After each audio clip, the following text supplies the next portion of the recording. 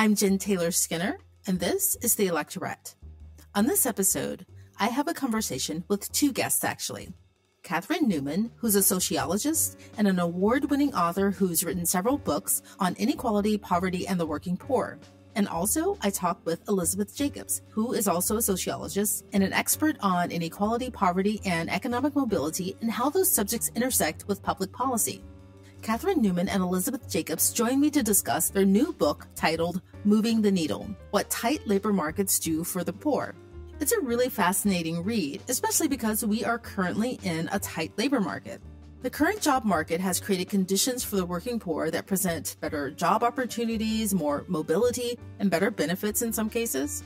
So if you want to know how all that works together, please enjoy this instructive conversation with Katherine Newman and Elisabeth Jacobs. Katherine Newman and Elisabeth Jacobs, welcome. Thank you. Thanks so much. So the current unemployment rate is about 3.4%, I believe, and that's the lowest it's been in a half a century. So my first question actually is a really fundamental one. How did we get here? Let me take a crack at that and then turn it over to Elisabeth. There are many reasons why we're in this situation. Some of it has to do with declining birth rates and lower entry into the labor force than in the past. Some of it has to do with early exits, especially of men from the labor force who seem to be retiring at earlier ages. Some of it has to do with diminished contributions, if you will, from immigrants or from immigration. So we cut immigration and that limits who comes into the labor market. Some of it has to do with high growth rates. We had very high growth rates for a long time. And although the recession that came about because of COVID was very sharp, it was also historically fast. So we had a real V-shaped recovery to what had already been very tight labor markets. So you put all of these things together and you're talking about just an extraordinary change in the labor market down to, as you said, a 53-year low of unemployment. And that's what we were interested in learning about. What are the consequences of operating an economy under those conditions? It's historically unprecedented. Elisabeth, you want to add to that? I think you basically covered it. I was trying to think about whether, particularly in light of the aftermath of the sort of what I like to call the dark COVID days, right? Like deep COVID and where we are now. I think there's something around all of those factors combined, plus the fact that this intuitive sense that there are just certain things about what people expect from and want from work that may have changed somewhat and really changed folks' calculus for working and what kind of work they want and how they're willing to show up in the labor market and for what. And that's part of what we talk about in the book. There have been real advantages to workers, particularly workers who have been trying to get a foot in for quite some time in terms of really improving on some fronts, wages, job quality, et cetera. We can talk more about that. But I do think that part of what's behind a tight labor market now as well is just like a shifting of the calculus behind how workers versus employers think about what work means and what role it plays in their lives. On the surface, of course, low unemployment is good, but the stage we're in right now has broader implications. People working is great, but it has implications to that tight labor market has implications on poverty and inequality. So can you talk more about that, what the low unemployment rate is doing for people broadly? Well, I think our view is that for people broadly, there is no better circumstance than tight labor markets. It advantages each worker, enabling them to get the most out of their credentials when they go to seek work. It forces employers to create more job ladders internally because they have a hard time recruiting people from the outside. It tends to encourage people who've been on the sidelines, often for many years of unemployment, to come back into the labor market because they're getting better wages and they have more opportunity. So there's certain categories of people who often are blocked from jobs. People coming out of the prison system, for example, often single mothers who can only work part-time. There are many groups who have been categorically excluded or treated with less interest by employers. And all of a sudden, under these conditions, they are highly sought after. And we see unemployment rates diving among returning citizens. We see the rate of labor force participation for women rising. We see the returns to their households growing. In terms of poverty, it has very beneficial effects. It lifts many people out of poverty altogether.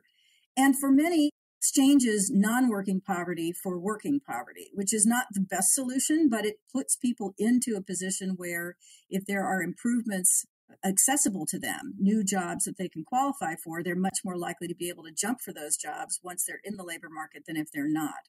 So it's really hard for us to find negative sides of tight labor markets. There are certainly people who think that they're responsible for inflation. We beg to differ, and we can get into that later. But on the whole, it puts an enormous reward structure in the hands of people who badly need it. Elisabeth, you want to add to that?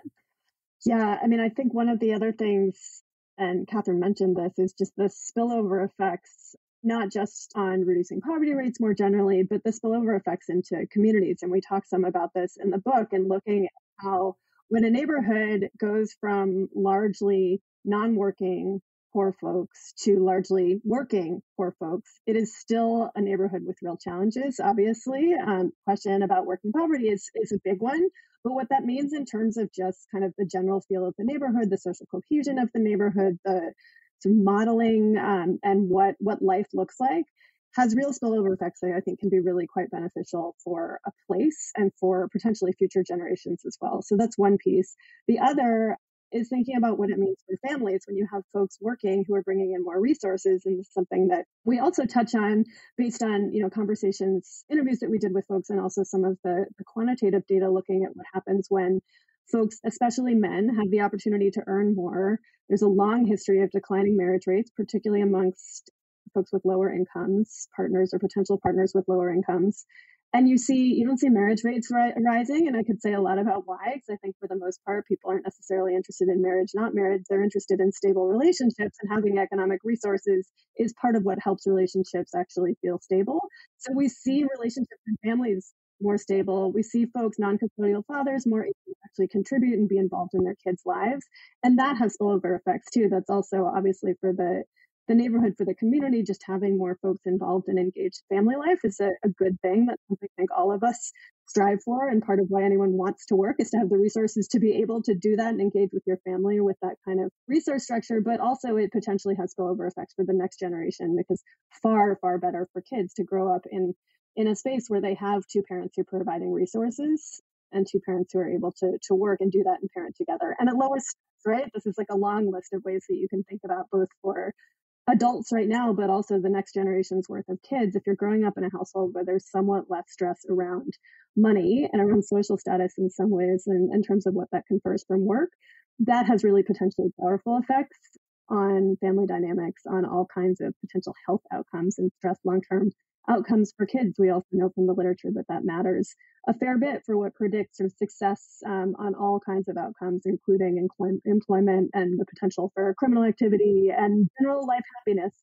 Kind of all of that flows. So on the one hand, it's not that low employment is a silver bullet for all of these things, but the spillover effects are the ways that kind of what comes along with a low unemployment environment for workers, for families, for communities, for the economy as a whole is really potentially powerful.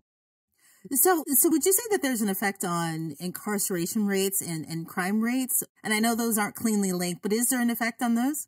We didn't study the impact on crime rates. I would say this: there has been a great deal of public attention given to rising crime rates around the country. They're rising from what was a historically low level. And the trajectory matters in the public imagination and is very troubling to people. But crime rates are not even close to what they were in the bad old days. And so I'm not diminishing the psychological significance of crime rates or the difficulties that it's posing in particular places. So the recent election results for the mayor of Chicago are clearly pivoted around crime rates in central city business districts. And that is a problem in San Francisco, in Chicago, and a number of other places. But overall, I don't think that we're seeing a spike in crime that takes us back to the bad old days. What we are seeing is an increase, relative to a fairly rosy recent past. But we did not study crime rates specifically, and I think that's just a topic for other researchers. The one thing I'd add to that too is just one of the things that I've been trying to figure out in the context of the research that we were doing for the book, tried to figure out at the time, was just good ways of linking criminal records, crime-affiliated data and crime-affiliated individual trajectories and history with earnings, employment, all of these other kind of economic outcomes that we're talking about. And this is an example, and I'm sure, you could do a whole separate podcast on like data, and particular data over time, which is so important for actually measuring cause and effect and how these things relate and how a person's life unfolds, like incredibly important. But this is definitely a space that I would highlight as one where, and I'm sure that folks who are real experts in this space in criminal justice and justice involved individuals could add a ton to this. But my takeaway is that this is a space where there is a ton of room for just doing a better job linking the data sets so that we can actually answer the kinds of questions that you're asking, and that Katherine and I were able to ask and kind of start poking around the edges. But we really didn't feel like there was a particularly kind of methodologically sound, honest way to get a good answer anytime soon on this, which isn't to say it's impossible. The one thing that we did highlight, and it is important to us, is the labor market prospects of people who have been in criminal justice arms. And there we do have something to say. And it is an extraordinary improvement. The unemployment rates of people with criminal records go way, way down when there are opportunities in the labor market, and when employers actually just don't have too many choices. They end up turning to this labor source. And if, not won't happen universally, but we have some interviews in the book in which you got people with really deep criminal justice involvement. I mean, pretty unsavory characters in many ways, who come out of the prison system and suddenly discover that they can get a job.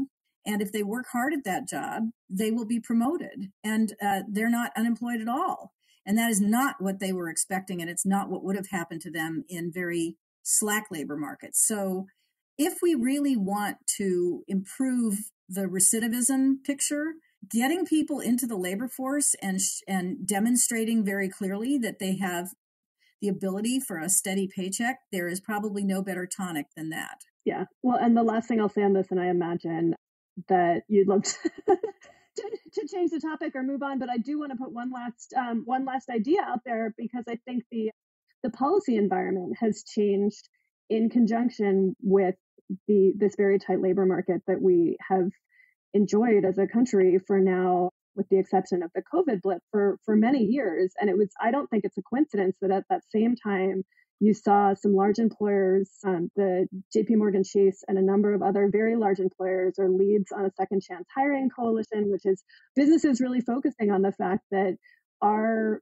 failure to successfully reintegrate folks who have records, have potentially served, that we were excluding a huge portion of people, that's causing spillover effects and costing society a huge amount. And I don't think it's a coincidence that that's happened at the same time when employers, because of the nature of the labor market, with things being very tight, had to expand who they were willing to think about hiring. And so, there's all kinds of policy follow-ons that you can think about, and that are certainly part of the conversation in terms of what might make that approach to hiring and who you think about hiring more durable, and completely tied to the fact that employers are maybe a little bit more desperate for workers, and so they're willing to consider a broader population.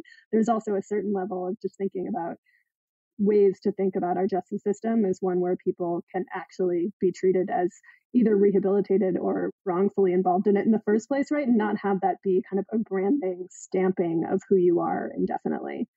Yeah, so let's dig into that a little bit, because there is a chapter in your book, Moving the Needle, where you talk to an employer, someone who owns a waste management business, I believe.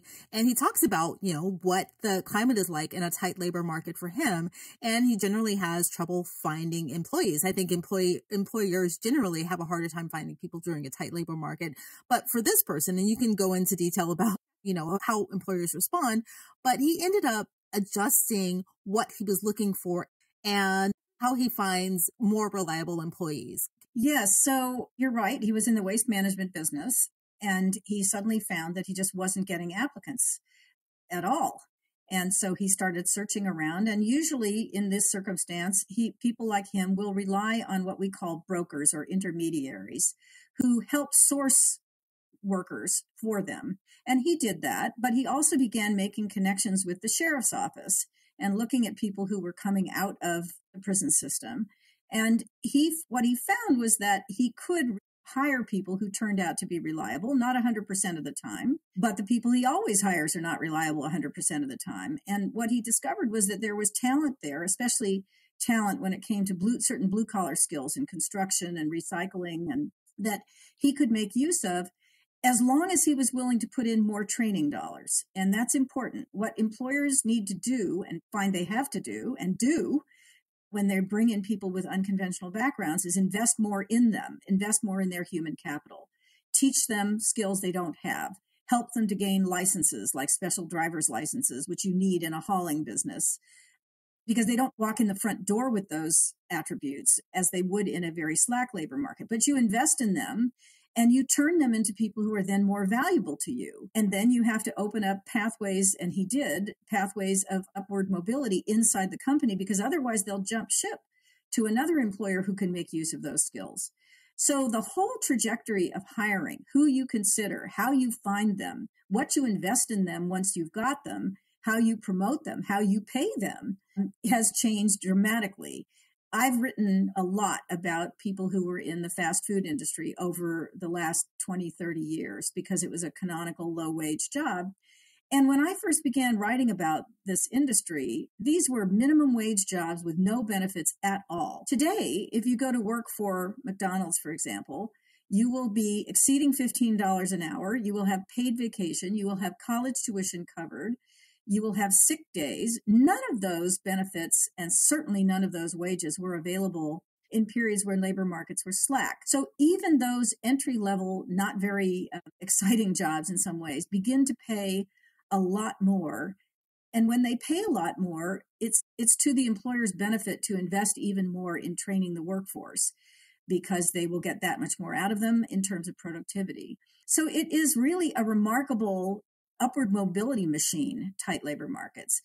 Another issue that's really important is that, after decades and decades of rising inequality, and especially gaps between African American workers and others, we're starting to see those gaps close. And one of the reasons is that wages rise faster at the bottom than anywhere else in a tight labor market. And so, we have sought that elusive recipe for closing racial gaps. And I wouldn't say we're done with this. We're not. But there is very clear improvement in that gap closing. And it's mainly because it's the jobs at the bottom that tend to rise fastest. And that is one of the discoveries in our book that I think is really important. Yeah, so we've had tight labor markets before, right? And they haven't necessarily helped close the gap on inequality. Like, what's different right now? And I'm thinking back on the Obama administration, following the Great Recession. We did get, we had some pretty low unemployment rates. But one of the criticisms was that, you're getting lots of low paying jobs and they don't have benefits. So what's specific about this particular time that's making it better? That's kind of closing the inequality gap. So I'm going to let Elisabeth take most of this, because she's really the expert on how often and when have we had tight labor markets, and how tight do they have to get, and for how long before we start to see these benefits. But what I would say specifically about the Obama years is that in the wake of the Great Recession, we had very weak policy responses. And that's partly because we had a very divided Congress. But we didn't inject very much money. We didn't create child allowances. We didn't protect people from eviction. There are thousands of things we did in the most recent COVID recession that helped to turn the corner on the economy very quickly that we didn't do in previous recessions. And I do think the speed of government action and investment has a lot to do with how quickly we emerged out of that recession. But it turns out this is not the only period by any means that labor markets have been tight enough to make a difference. There have been a number in the past, and our book traces this over 70 odd years to look at when they happen, how long they last, and who they benefit. Elisabeth, do you want to pick up where I left off?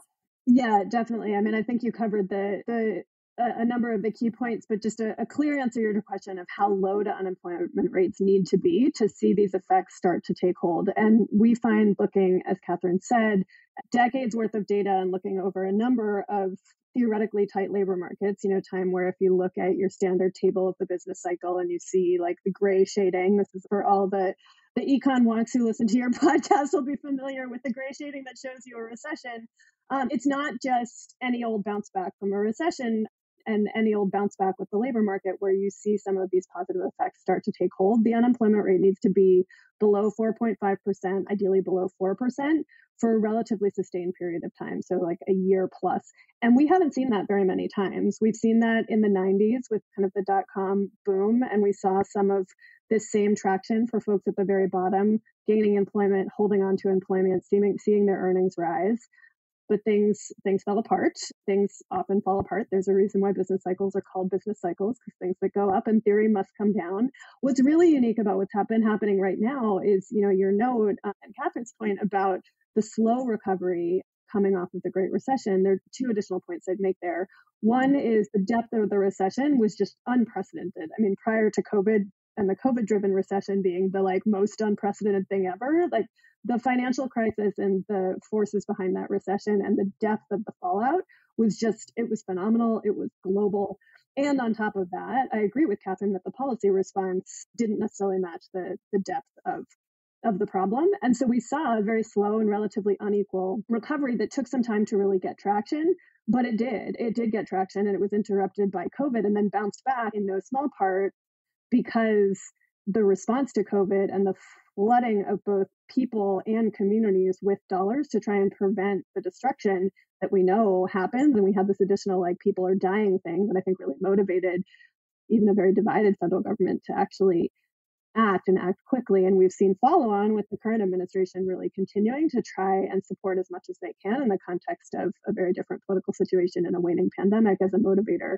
But I think all of that has come together to make this particular stretch a really unique time where some of what we could pull out in the data and look at over time and identify that kind of magic number of below 4.5 and for somewhere around a year to 18 months at least being the really kind of crucial start point. There are these additional factors where, I can't say that it's a purely causal, precisely identified relationship. That would be an overstretch, but there are really good theoretical reasons and practical reasons based on both the data, the quantitative data, and our interviews and our observations in communities that the response, this combination of kind of macroeconomic plus the policy response that's come along with it has been really important.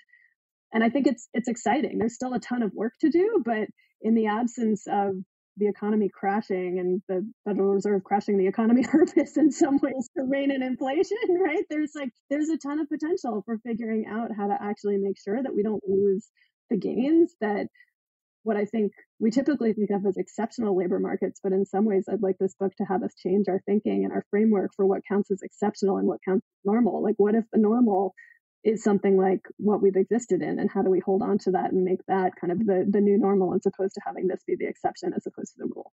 I was thinking back to the Great Recession and following that, I think it dropped down to something like 4.7%, but not that magic number to, below 4.5%, if I remember correctly. And there was a lot of, due to the political climate, probably a lot of trepidation around policy. So, yes. So, that said, so we're here now. And so you said 4.5% and below for longer than 1 year? Yeah. And ideally longer than 18 months, but I'd say that you can start to see traction in the data at about a year under 4.5%. So, I was listening to the news this morning and, the Fed, they are considering raising interest rates again. And, we would typically expect to see an increase in unemployment rate. Is that unavoidable? Is that inevitable? What should we make of that? Well, I can't say that it's inevitable because the Fed has been raising interest rates for some time now at a fairly rapid clip, and we aren't seeing much movement. The unemployment rate continues to decline. So it clearly isn't an absolute as night follows day. But if you make money more expensive, you make it harder for businesses to expand.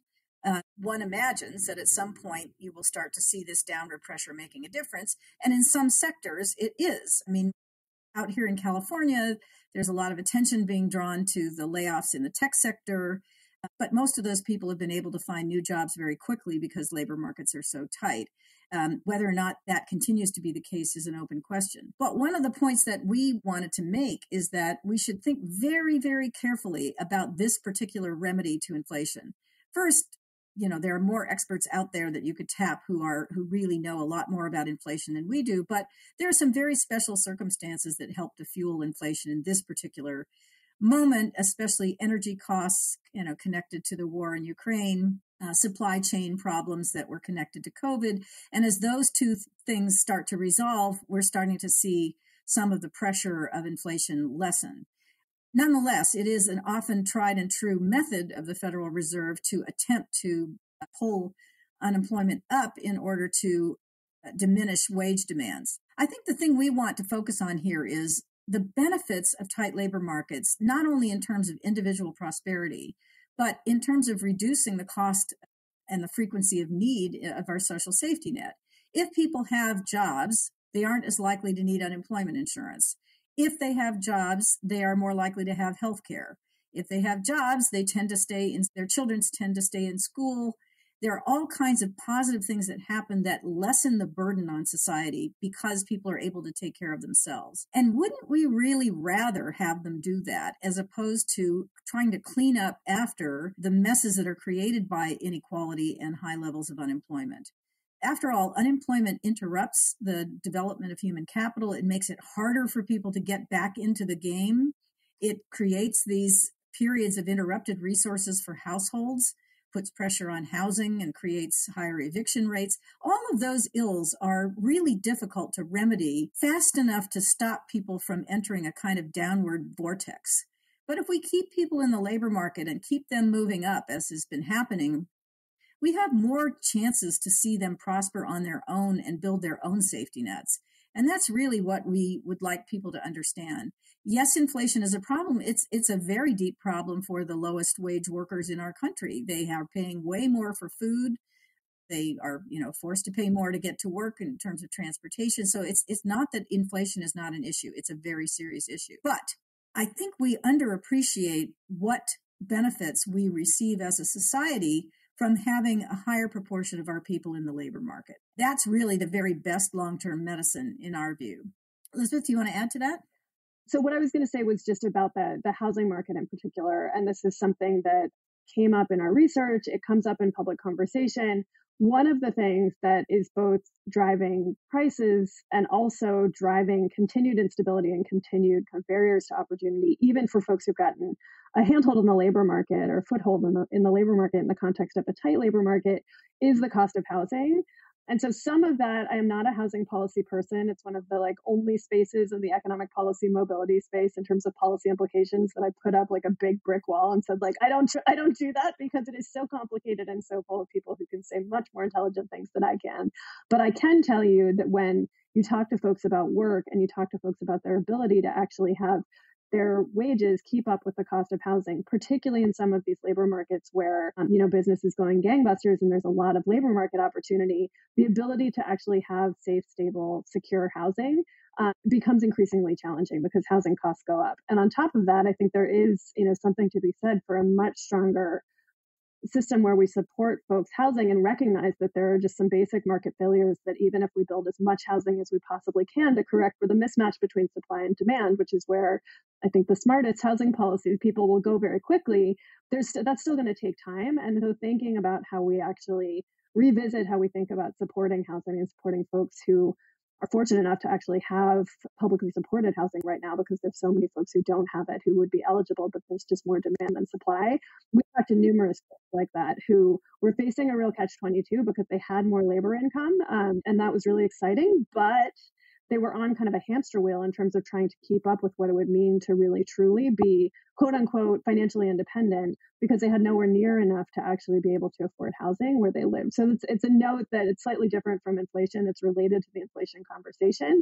But when you think about what more income, and particularly more income from work means, even in the context of rising wages, there's a broader context around folks and a broader kind of support that I think, and again, this is something that we talk about pretty extensively in Moving the Needle, is how we can think about our social support and public benefit system as part of that opportunity springboard and not just as a safety net or a handout for people who've really kind of fallen between the cracks, that there are ways of really kind of critically rethinking what we want public benefits to do and how we want to do them and who we offer them to, which could pretty fundamentally, I think, transform and really harness some of the opportunity that happens when folks are able to work and really make the most of it in a more durable way. But that means taking the cost of living thing really seriously. Yeah. I want to just go back to inflation just for a second, because the news cycles are all talking about inflation. How do you suggest that they address inflation versus the way that they're, thinking about addressing it now? Well, I think we need to begin with some hard questions for people who really specialize in this area about the drivers of inflation. Because if the drivers are in, energy costs, gasoline prices, natural gas prices, then, increasing unemployment isn't going to take those things down. And they are starting to come down in their own natural way. And so we need to do what we can to see that that trajectory improves. The supply chain issues also have nothing to do with rising wages. They had to do with COVID and bottlenecks that developed, and those were really big drivers. There's a third issue, and it's kind of a third rail too, which is that we are seeing really enormous profit taking in the private sector, and we can debate what is appropriate profit levels. I don't think I have a strong opinion on that point.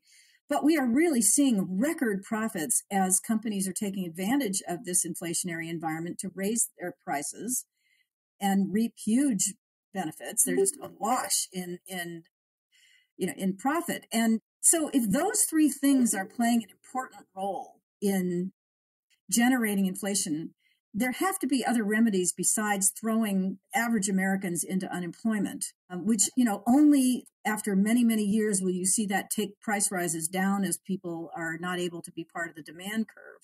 So again, you'll need to invite other experts on this topic. And I think of people like Paul Krugman, who've written a lot about this, as experts worth talking to. But what we'd like to do, again, is just to direct people's attention to the incredible benefits of keeping our workforce occupied, keeping people who've been on the margins of the economy right smack in the middle of it, building up their human capital, building up their opportunities for economic progression. And then the last issue, which Elisabeth raised, which I think is terribly important, trying to convert our social safety net, or at least bear in mind its potential for increasing assets. We have a national obsession with free riders. We think that if we enable people to have a benefit like a Section 8 housing voucher, that somehow they'll become indolent and stop working. And there is no evidence to support that at all. And in fact, what we see is that people who've been at the bottom, who start to move up, pretty quickly eclipse the sort of ceiling that they can maintain and still hold on to their housing, for example. So we have families that are earning more money, their children are earning more money, and all of a sudden they're at risk of losing the one roof over their head, which they couldn't really replace with their earnings. They're not at that level yet. They might be if allowed to keep ascending, but at first blush, they're really going to just run out of their housing, and they can't afford that. So what happens? The family starts to fission. The kids who'd like to live at home and the families that like to keep pooling their money suddenly can't. They've got to send somebody out of the household in order to keep that income threshold below the qualifying level. This makes no sense. It makes a lot more sense to allow those families to aggregate those resources, keep building an asset, and hopefully at some point in a more generous way, enable them to enter the homeownership market. Now, that's not easy everywhere. It would be very difficult in very expensive cities, but people are resourceful and they know what they want, and what they want is economic security and stability, and they will go a very long way to try to afford it. But we need to think about how we help people get into that market rather than how we throw them off of benefit programs, which make it impossible for them to continue this ascent. So as Elisabeth said, we want to advocate for thinking about the American safety net as something more than an emergency underneath you, an emergency support structure underneath you, but a springboard to upward mobility beyond which you won't need those benefits anymore. But isn't that kind of a partisan issue, right? There's one party who is kind of pro-social safety net and one who's kind of against it, right? Which is why this is cyclical, right? Over my lifetime, it's been cyclical. You have low, unemployment rates, and then they go up and they go down. So a couple of things. One, I will say, I do think that there's a very clear partisan and ideological divide, which I think transcends just partisanship. I do think there's some ideology behind it around the idea of what it means to be responsible, what opportunity means, the role of government, and there are clear partisan divisions. But there they're not crystal clear. That's number one. Number two, I would also say that part of our conversion of our safety net into one that really is kind of an emergency stopgap and that offers very, very little at this point was actually under Clinton in the 90s, right? The kind of ending welfare as we know it, which isn't to say that the system that we replaced was doing all the things that we're talking about. It fully wasn't, but we made a concerted choice as a country to go in a certain direction. And that was at a time when the labor market was quite tight, right? There's a lesson there, I think, because tight labor markets were like, hey, anyone can work who wants to. So anyone who's receiving benefits is kind of, they are that free rider layabout. We kind of forgot about the fact that A, the benefits potentially need to be much more generous than they are to talk about them facilitating doing. And B, what goes up does eventually come down in many cases, and that there are many reasons why people may or may not be able to work. So that's kind of response number one. Number two, in terms of policy responses and how to think about all of this, I do think there's opportunity here for framing this in terms of what's really going to generate long-term mobility and self-sufficiency for working Americans. And granted, there are still plenty of lines of exclusion that parties will draw, but I think that there is, particularly given there's new evidence in the book and there's plenty of evidence out there already, that theoretically, at least folks who are interested in taking evidence seriously and having that be part of what informs the conversation, with a big asterisk there, because I recognize that a lot of what's happened to politics in America at this point is that there's a clear divide in terms of who takes evidence seriously and who doesn't, but that's beyond the scope of what Katherine and I do in life, right? Like we leave figuring that one out for people who are political consultants in the spirit of actually trying to provide some evidence that might help unlock some possibility. I think there's something potentially tractable here. And one, just to give a specific example, to think about the benefits cliffs conversation, right? This is something that the idea that if you earn over a certain amount, all of a sudden you kind of face a cliff and you have real trade-offs between whether you work more, whether you work at all, because you potentially are going to lose access to benefits that in many cases may outstrip the value of additional work. There are all kinds of ways that we could experiment with and change how we handle that kind of phasing out of benefits so as to make the entire public benefit system far more of the springboard that we're talking about, as opposed to kind of this safety net that pull the rug out from under you as soon as you start to get anything resembling a sense of balance. It's like taking someone who's like doing tree pose in a yoga class and like as soon as they get their balance, just like kicking them over, right? That's like basically how our system is structured.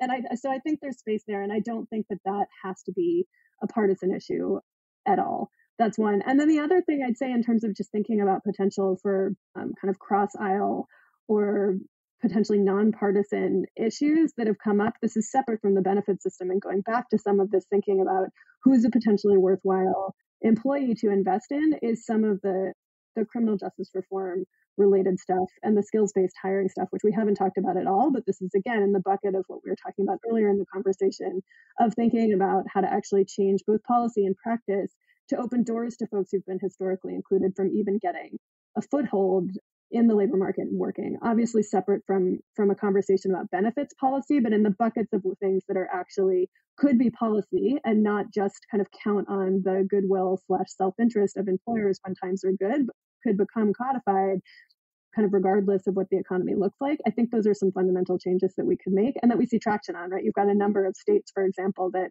are saying that, they now are using skills-based credentials as opposed to having like an educational credential required to even consider you as a job applicant. They're now willing to consider skills. And there's a whole separate line of questioning around how do you measure skills and what does that mean? But it really does open opportunity in a pretty fundamental way for some folks who've historically been excluded. And that's a policy lever that we could certainly be pulling on. One of the things that was really interesting to me as we were working our way through all of our research and figuring out how we were going to write it up, and in particular thinking about the policy chapter, is that ultimately in some ways what tight labor markets fundamentally do is tilt the balance of power towards workers not in a, completely, the scales have tipped over towards workers, but given how out of whack the balance has been for so long in this country, and we could have a long conversation about that, but there's lots and lots of evidence that worker power has declined. You can see that in unionization rates, you can see it in falling wages, you can see it in our very flat declining value minimum wage. I could list a lot of different examples. One of the things that happens quote unquote naturally when the labor market is very tight is that all of a sudden workers are just generally more empowered to bargain for what they want and what they care about.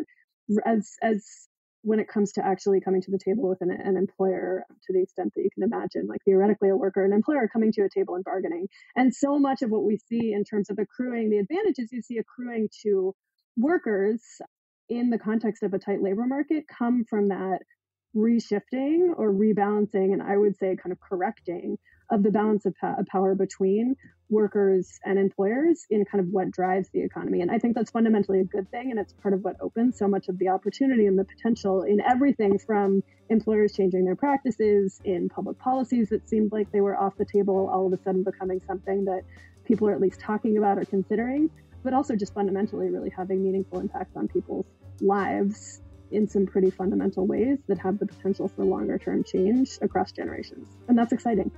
Well, Katherine Newman and Elisabeth Jacobs, thank you so much for joining me. Your book is titled Moving the Needle, What Tight Labor Markets Do for the Poor. Some really important lessons in there, and it's really been a pleasure chatting with you.